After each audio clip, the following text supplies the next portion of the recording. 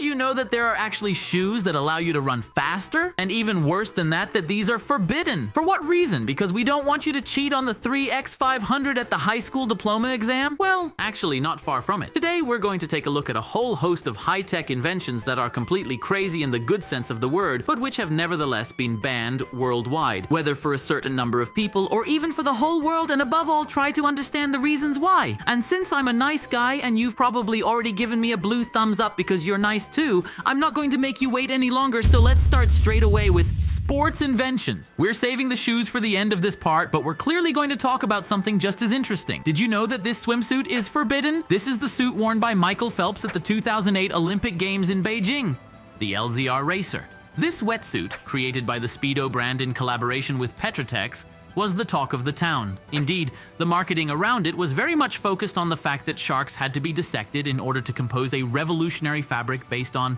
shark skin, which would make it possible to really swim faster. It's all a bit bullshit marketing, but Michael Phelps won an historic 8 gold medals at the Olympics, and each time in this outfit. So while we mustn't discount the athlete's performance, is it possible that the outfit played a role? Well, that's what FINA, Fédération Internationale de Natation in French, tried to control.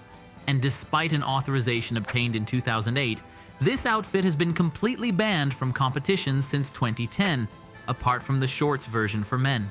But how can this outfit have such miraculous virtues? In the 1 year it has been on the market since 2008, 108 world records have been broken with this suit for men and women combined, and since the famous suit came out at a price of Euro 450, almost all swimming records have been broken with it. And in fact, yes, this suit has played its part. Well, not thanks to the dissected shark skin, but rather because the materials used allow several things, such as polyurethane. First of all, passive drag is reduced by 5% compared to Speedo's previous model, which means you're less slowed down by the water. There are also profiled panels integrated into the suit that hold the swimmer's body in place, reducing friction drag by an average of between 24 and 38% compared to other suits. It may seem odd to use percent figures as if we were talking about stats bars in an RPG, but in reality, all this has been tested with professionals and under lab conditions, so these values are quite legitimate. Some materials were also hydrophobic and therefore allowed for better buoyancy, which also creates better support for the swimmer. So yes, we can confirm it, this outfit really helps. It's not just a placebo, and the thing is, it kind of distorts why we came to see this sports show, because if the equipment creates such an advantage, aren't all the athletes really at the same level? Worse, don't the Speedo-sponsored athletes just have an advantage over those who aren't, so that Speedo can pick the winner of the competition on the basis of their outfit? It's for all these reasons that this outfit was banned in January 2010, just 2 years after its launch, even though it managed to do quite a bit of damage in such a short time, given that the cheat code was a bit too strong. Strict regulations were even put in place, with only the possibility of covering from the waist to the knees for men and from the shoulders to the knees for women, with also only the possibility of wearing textile outfits, so bye-bye polyurethane, which allowed all these feats. In short, with this, you can still become the fastest at sea since it's still on sale over the counter. But there is a similar alternative for becoming the fastest on land. The famous shoes I've been teasing you about all along. And here we're on a brand you know well, Nike. Same here, the latter have released shoes exploding record after record in 2020, with the Vaporfly model, a series of shoes that began in 2017 but made news in 2019, with the Nike Zoom X Vaporfly Next Percent, sold as the fastest shoes Nike has ever made, and with good reason. The latter, like Speedo's LZR Racer, really did make you go faster, with an average 4.2% increase in efficiency according to a scientific study. Well, a Nike-funded study, but a scientific one nonetheless. And so, with marketing like this, many athletes have tried them, and vlam, world records are falling one after the other. For example, at the Vienna Marathon, Kenyan Eliud Kipchoge broke the symbolic 2-hour barrier by running 42.195 kilometers in 1h 59 minutes and 40 seconds. And then there's Uganda's Joshua Cheptegei, who shattered a 15-year-old record in the 10,000 m by a staggering 6 seconds, and these two and many others had the shoes to pull off these feats. Given that the question of banning equipment had had its precedent with the aforementioned LZR Racer, the question of doing the same with Vaporfly was starting to come up more and more, because once again, are we judging the equipment or the athlete? For many, it's all seen as technological doping, since runners lose less energy with each step, so they're boosted. So in January 2020, the verdict is in, and Vaporfly is well and truly not banned. Wait a minute, what? Yes.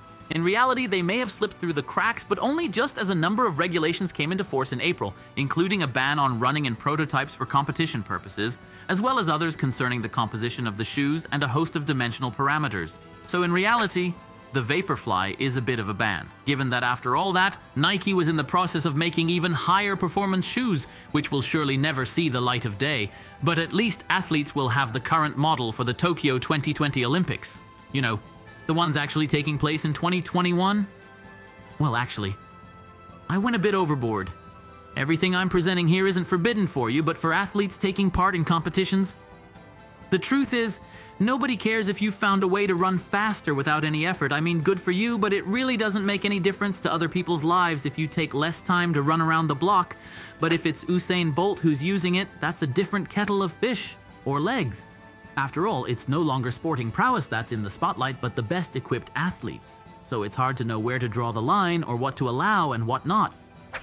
Indeed, an exoskeleton for weightlifting would be banned without hesitation, but shoes, it really has to be proven that it really does change sporting abilities and show that at an equal level, it's impossible to compete with this particular piece of equipment. But where's the limit? After all, if you take a pair of classic running shoes and compare them to flip-flops, well, they do give you an edge. Of course, it's a great way to promote the brands that sell these products, like Nike, who can say that they've literally got shoes that are banned in competition because they're so good. And so Jean Roger, who goes jogging on Sundays, thinks they're really good and spends lavishly on a new pair of shoes. Let's hope we don't see this kind of performance-enhancing inventions in sporting fields that are a little more compartmentalized, if you know what I mean. Virtual reality? Too real. God, I love virtual reality.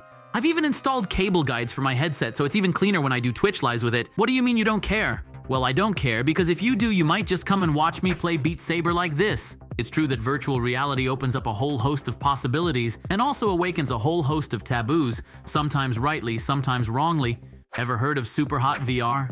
The extremely bizarre video game in terms of artistic direction, with the main gimmick being that the world is extremely slowed down as long as you don't move. Basically a game jam, and therefore developed in 7 days, it quickly became a hit once the full version was released, but became even more impressive once virtual reality arrived, as the game was given its new version totally adapted for an optimal experience with VR headsets in 2016. New game, new mechanics, new story. And it's actually quite exhilarating to move around in slow motion with the helmet on your head and realize that we're not actually in a real world, and the game wants us to understand this. On several occasions, the game encourages us not to shoot at our enemies, but rather at ourselves. And in doing so, we wake up to the fact that it was all virtual. The thing is, shooting yourself in the head in a video game is pretty common, but doing it while imitating real movements immediately has a rather strong connotation, as you're really there pointing a gun at your skull. Very few people were bothered by this, and personally I found it bluffing and extremely ballsy, yet at the beginning of 2021, the developers changed their mind about all this and made these scenes optional. Well, it's weird to make this change 5 years after the game's release, but why not if it bothers people after all? But what really got people talking was the fact that all this was completely deleted from the game in July 2021, as if it were forbidden to commit suicide. Wait a minute. Following this update, the game's ratings on the various platforms plummeted as players saw it as real censorship, and in fact it really was. Clearly they weren't too keen to have it removed from the game, and then again to do it 5 years later. That was so weird, but it just goes to show that if there's one place where we're going to get forbidden inventions, it's here,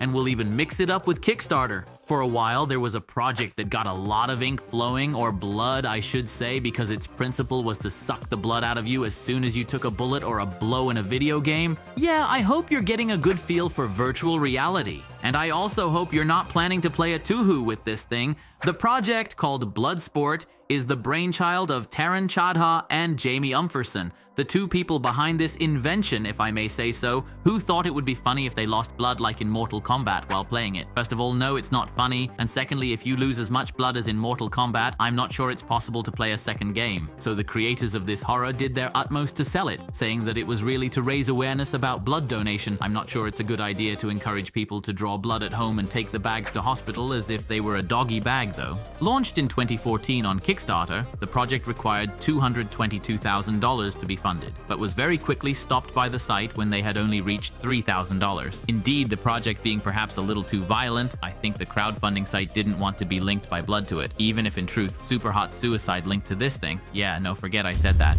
The healthy cigarette smoking isn't necessarily the best thing for your health. Today, there are alternatives to calm the dependency caused by all this, such as vaporizers, but long before this electronic system, there were quite a few projects to create a lighter alternative to cigarettes. So we're not talking about a product that could be included in a sports diet either, but Project XA, also known as palladium cigarette, was designed to mix tobacco with another substance, palladium nitrate, to attenuate its effects, whether in terms of toxicity or addiction. Sounds great. It was in 1955 that James D. Mould, a scientist working for Liggett, a tobacco company, began to look into the question of making cigarettes safer. And it took almost 25 years of research and AMPI development to come up with the famous miracle cigarette, Project XA, which proved effective in reducing the incidence of cancer in laboratory animals. It's just an enormous amount of research time, and yet he never gave up. But then, once the prototype started to pass certain test phases, Liggett began to stop supporting the scientist's work. Why? Well, the problem is that if Liggett starts selling safer cigarettes alongside its less safe cigarettes, the firm's lawyers think they'll be attacked relentlessly by their customers, who are selling a product that has been proven toxic by the company itself. On the other hand, this would pit them against all the other players in the tobacco world, and given that it's a pretty powerful lobby, it could really get them into trouble. The saddest part of all is that, since he was funded by Liggett, Mould was never able to release his work, since it is the company's property. So we've probably got the secret plans for making less carcinogenic cigarettes in a safe somewhere, and that's pretty terrible. $10 million spent on this project for absolutely nothing. In short, it's very complicated to know what exactly happened in the first place to cause such a backtracking, whether it's really just the tobacco lobby that's behind it, whether the project was screwed up or just not viable. Nonetheless, everything around this affair is pretty murky, as if there was a cloud of smoke put there specifically to bury it all. Speaking of projects that were nipped in the bud, we were already talking about the electric car long before Tesla came along. If you'd like to see that and other inventions that finally arrived too soon, check out my video on the subject. But what about you? If you had a choice, what invention would you ban for absolutely everyone? And don't say Fortnite, that would be too easy. In any case, I wouldn't ban anything, but I'd make the blue thumb compulsory on this video if you liked it, of course. Don't hesitate to share it with all your buddies who have some crazy ideas to tell them they should avoid in order to spare us another disaster that would be presented in an episode 2 on the same theme. And of course, this is authorized if you haven't already done so. Subscribe to the channel by clicking on the logo that just appeared in the top right-hand corner of your screen. This was Leo from the Tech Maker channel, and of course, never stop learning. Bye.